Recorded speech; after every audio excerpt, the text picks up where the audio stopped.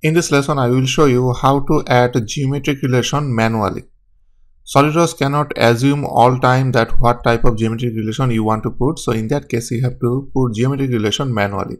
So I will create few line here. And when I am adding here continuously, SolidWorks adding few automatic geometric relation. I will create two more line in the side. So far SolidWorks added few geometric relations. Now I have to add few more geometric relations manually to get ultimate control on this sketch. To apply geometric relations manually, there is one tool is available. Inside this sketch tab, from this drop down menu of display or delete relation, you can use add relation.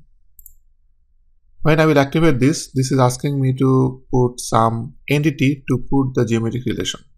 Let's say I want to make these two circles equal. I will select this circle and this circle. After putting these two, inside this next box, if there is any other geometric relation already there, existing relation, it will show you here, but there is no existing relation.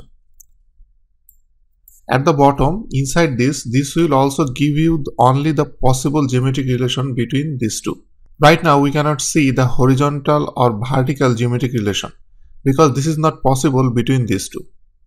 Now, if I select equal, that means I want to make equal these two.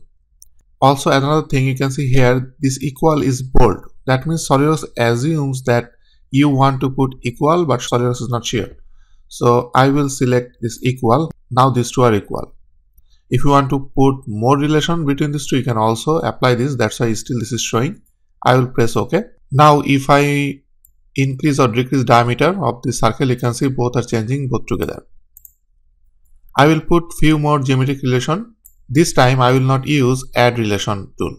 This time I will use one shortcut which is very easy to use and very easy to remember. I will select this line. I want to make collinear relation between these two lines. So I selected it, then press and hold Ctrl key in your keyboard. Then select this line and move your cursor to somewhere else. Also release your Ctrl key.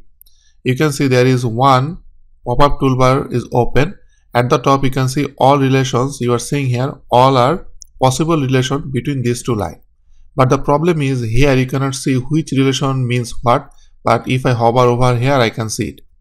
So in that case I can use from here. As a new user, this is important to learn which icon means which relation. So in that case I will recommend you to use from here, not from that pop-up toolbar.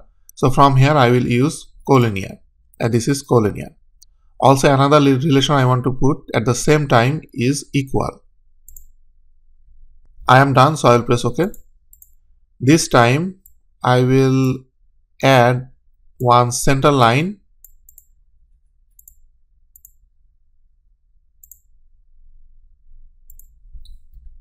Now I will select these two circles by pressing Ctrl key in my keyboard. Also at the same time I will select this.